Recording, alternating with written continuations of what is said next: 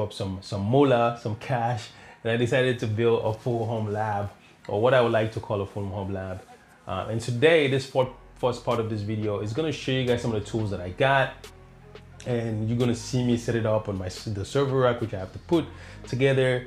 It's laying down there, I haven't put it together yet. So you're going to see all the tools that I got. You're going to see me setting up the server and mounting a lot of the things on it. However, you're not going to see me kind of get into, you know, setting up the server, setting up a RAID on the server, or connecting the server, or setting up, just figuring out what RAID I want to use on the server. You're not going to see me do that on this video, because then the video will be super long. That is going to be part 2 of the video. So that's why I'm going to divide it into 2-part series, when the second part, you're going to see me set up Proxmox on the server. And then maybe the third part, we're going to talk about the Cisco equipment in detail, and other things as well, as to what I'm going to use to get ready for the Cisco exam. So this is part 1. So let's go ahead. I'm going to cut the video off now. I'm going to show you guys all of the equipment, and you guys are going to see me put it together, and then we're going to put it together, and that's going to be the end of this video. And then next week, we're going to talk about installing, or you guys are going to see me install Proxmox on the server, and then the week after that, you're going to see me talk about all of the CCNA equipment, so all of the equipment that I've gotten for my CCNA. If you like the video, thumbs up. If you're new to the channel, make sure you hit that subscribe button. I try to come out with one video every single week.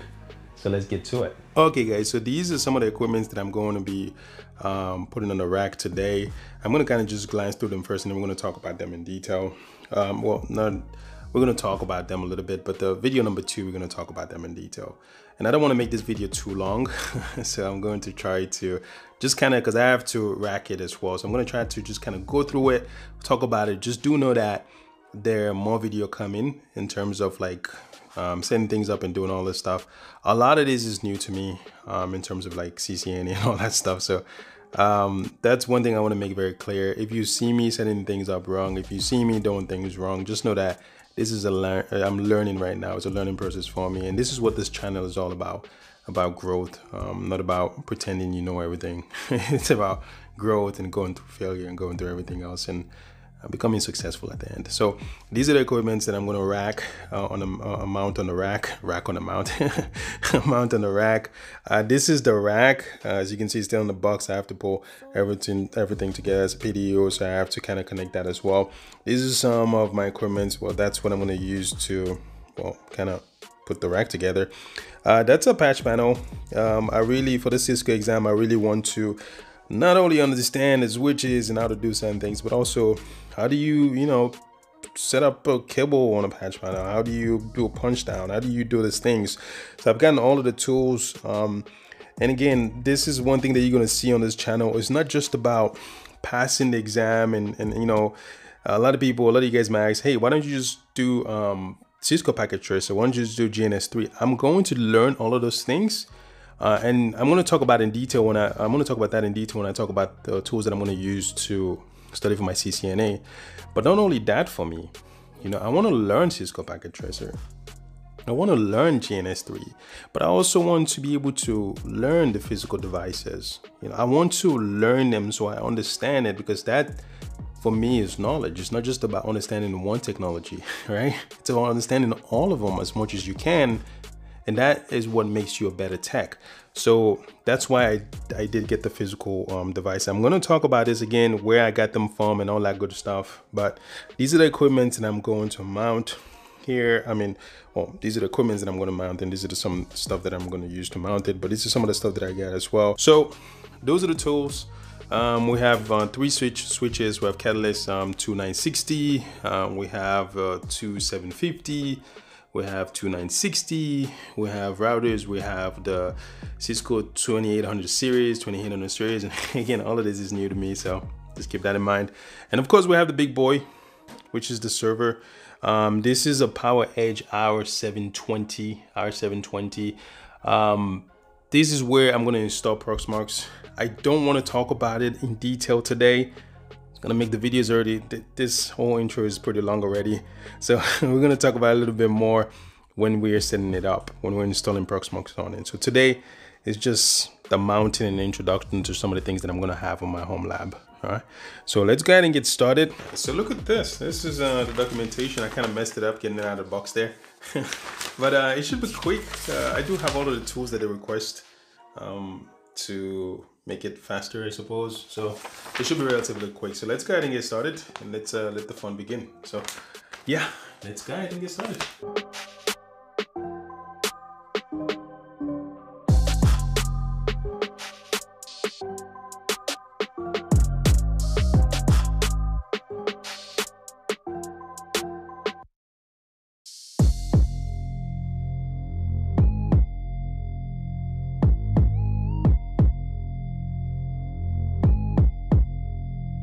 Okay, so it's interesting because I'm like almost done with the rack, and it was so quick to put together. I was like, oh, maybe I shouldn't have done a time-lapse video. I should just done a regular video and go through it. But it's extremely simple to put together. So you have like two bars. I'm just gonna call them bars. One here and then one down there. So you put those together, and it seems as if you have two kind of panels going on there and there, from what I can see here. And that's pretty much the most of it. So that's pretty much all it takes to put it together. It's a lot more shorter than I thought it would be though. But that's perfect because I can either put it somewhere like here or put it underneath my workbench here, and be able to have this in my office so I can just sit right here and work on things and stuff like that. But it's pretty simple. It has two trays there, and that's it. That was a lot more quicker than I thought it would be. So it seems pretty sturdy. It's not completely put together yet, but I haven't even screwed it apart yet, but it seems pretty sturdy. So I'm gonna go ahead and finish up. I guess I will just keep doing the time-lapse video for now, and then just go ahead and finish up and then mount everything and then go from there. Just wanted to kind of say that it was pretty straightforward and easy to put together.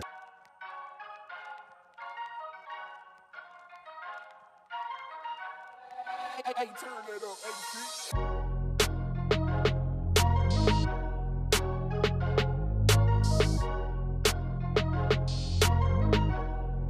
It's selling, not say none.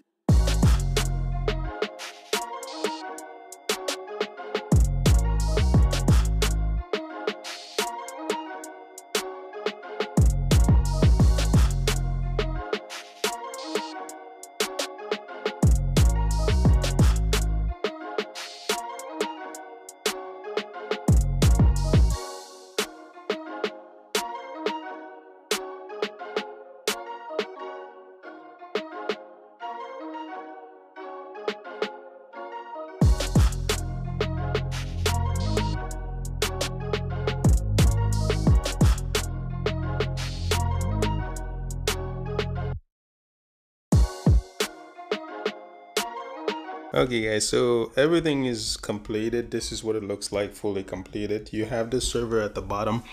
Now one of the things that I was very aware of when I got this rack was that the server was going to be a very tight fit. I was going to get the rail so I can move it out, but I'm still thinking about that. I might get it, I might not get it, but I got this rack because this tray that the server is sitting on, so come over here for a minute, this tray is a perfect fit, wherein the other tray is a little too big. It came with two trays, which the other tray up top was a little too big, and that's the one that I wanted to use to do what I'm doing right now, to put some of the equipment in there, so it's easy for me to find things when I want to find them. So this is what it looks like now. You have all of the switches and the routers, and there the routers are at the bottom here, and then the switches on the top.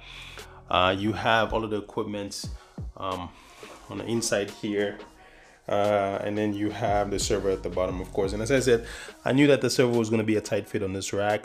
It's a pretty small rack, but I wanted a small rack because it's going to be in my office. So as you can see, the server is hanging, but it's sitting on top of this guy right here, so I'm not too worried about it. And of course, there's the tray is sitting on top of the tray. Now, as I said, I am thinking about getting some sort of rail, but I'm not sure yet. Those things are pretty expensive, so yeah, I'm not sure if I'm gonna get that. But this is what it looks like. It came out perfect. It looks pretty nice. Now it's time to go to work and try to install Proxmox on the server. Figure out which RAID I want to set up. I'm thinking RAID, either RAID 6 or RAID 10. RAID 6 gives me a little bit more space, but it only allows me to have 2 drive failure. If 2 drive was to fail on the server, I can replace both.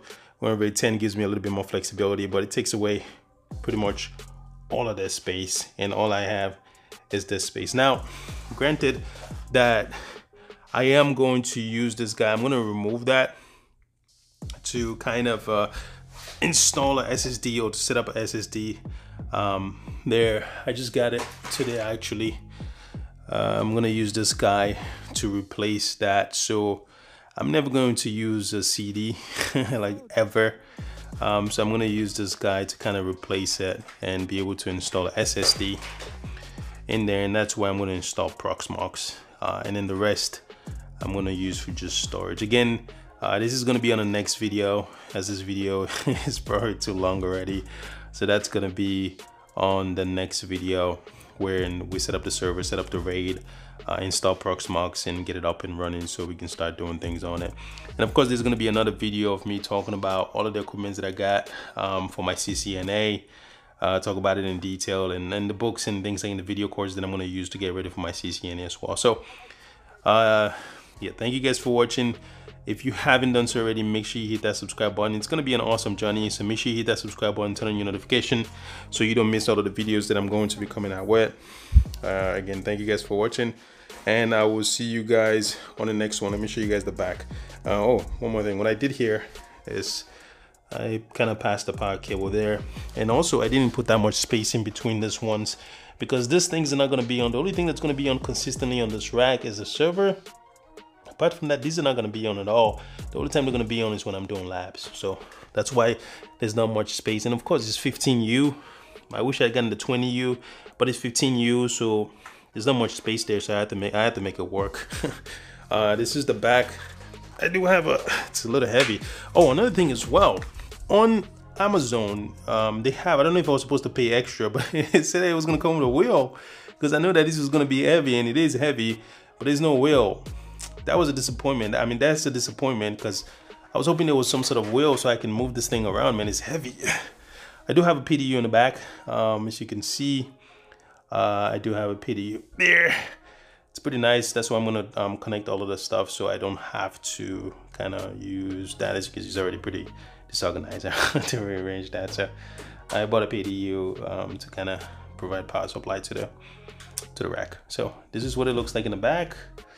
Let me give you guys a better view if I can find this thing. That's what it looks like. Again, the server's hanging a little bit, but it's sitting on top of something, so it's not really hanging. So it's sitting on top of something. This is what it looks like. So this is going to be my main home lab. And of course, as I get more and more certificate and things get a little bit more complicated, hopefully I can build bigger and bigger home lab. But for now, this is going to be my tiny home lab that is going to take me to a higher level of certificates. And then when I get there, then maybe I can do a little bit more. Again, I think I've said like thank you for watching like twice, but thank you guys for watching. Thumbs up if you enjoyed the video. Subscribe if you want to see some more. I will see you guys next week.